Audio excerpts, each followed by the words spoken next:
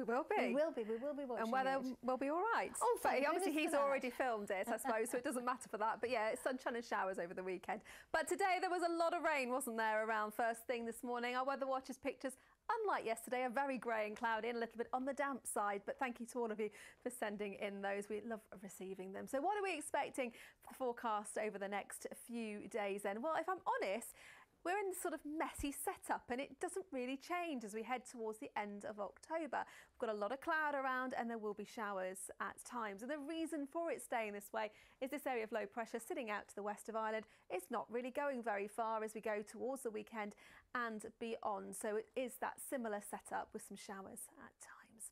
Now there at the moment, we did manage, many of us, to have a little bit of sunshine around to end the afternoon. So there's plenty of clear skies. It's largely dry out there.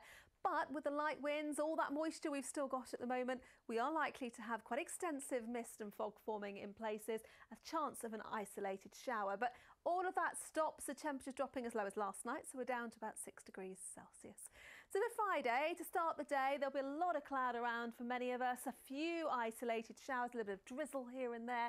But as we go into the afternoon, we're more likely to have some showers feeding through. These could be a little bit heavy in nature. If you're lucky, much like today, there may just be a little bit of sunshine as we head towards the end of the day. Highs of 13, still with light winds on Friday, but that changes as we go into the weekend. So turning quite blustery as we go through Saturday. Quite a cloudy start with some showers, continuing into the afternoon, the showers, but also a bit of sunshine around with highs of around 14. Now look to the south, there's this area of rain. This is set to push north across the East Midlands as we go through Saturday night and into Sunday morning. It does look like it will clear in time to leave us with sunshine and showers again through Sunday and into next week.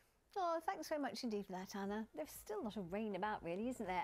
Elise is going to be back just after 10:30. Join her if you can, but from the team here now, it's good night to you.